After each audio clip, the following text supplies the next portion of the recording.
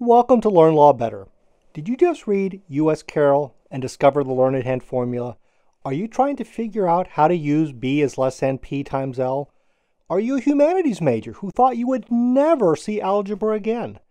Stay tuned to the end as I explain how to use the formula on an exam and in the practice of law. Also, don't forget to hit the share button if you find this episode useful.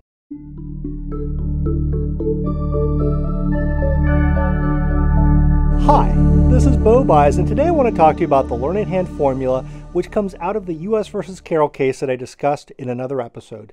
In establishing that the defendant had breached his duty of care, Judge Learned Hand decided to discuss unreasonableness by using algebra rather than English. In negligence trials, when the standard of care is the reasonably prudent person, juries use their common sense in deciding if the defendant was unreasonable.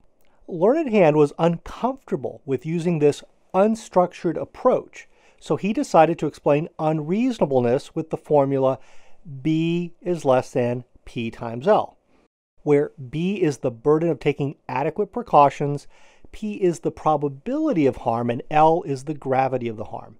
In my last episode, I walked through the analysis of U.S. versus Carroll using this formula.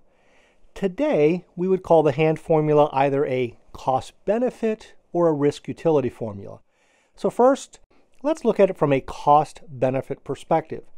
The cost is what the wrongdoer is potentially imposing on society, and the benefit is what the wrongdoer received for his action or inaction.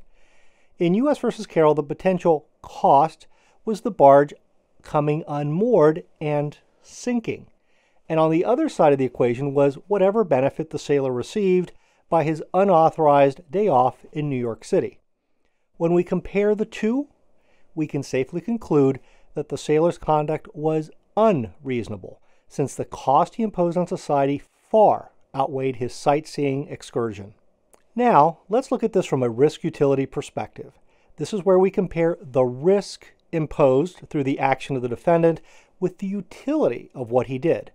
Going back to U.S. versus Carroll, the risk the sailor imposed is the boat's possible damage, and the utility was a day of fun in New York City. Since the risk he imposed was greater than the utility he received, the conduct is viewed as unreasonable and therefore a breach of duty. Let's shift focus and think about how to use this on an exam or in real life. In practice, you will never use this formula with a jury.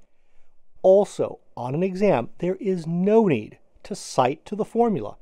By the way, Learned Hand never meant the formula to be cited at jury trials. What Learned Hand and your professor wants is for you to use the thought process that is embedded in the formula. Pretend it's exam day and you just finished discussing duty. The next paragraph will discuss breach of duty and will start something like this. The next issue is whether the sailor breached his duty of care by failing to remain on the barge. Breach of duty is conduct that falls below the standard of care, which in this case requires a determination of whether the conduct was unreasonable. By the way, I hope you notice that I'm using the IRAC formatting method, which I discuss in one of my other episodes. Okay, on to the analysis portion of the essay. In determining unreasonableness, all of the circumstances must be examined. The harm occurred on a barge in a very busy harbor during wartime. It is clear the barge would not have sunk if the sailor had been on board, as required by his contract. He abandoned his post without a good reason, thereby endangering his boat and other boats in the harbor. Because of the danger he imposed, and which in fact did occur, his conduct was unreasonable and amounts to a breach of duty.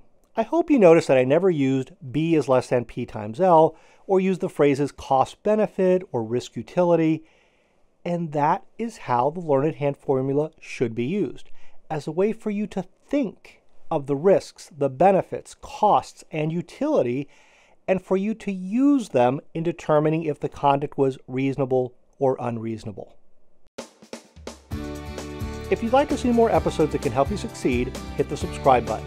Also, don't forget to check out learnlawbetter.com, where you'll find more resources to help you get ahead, including my blog, newsletter, and exam bank. Thanks for watching.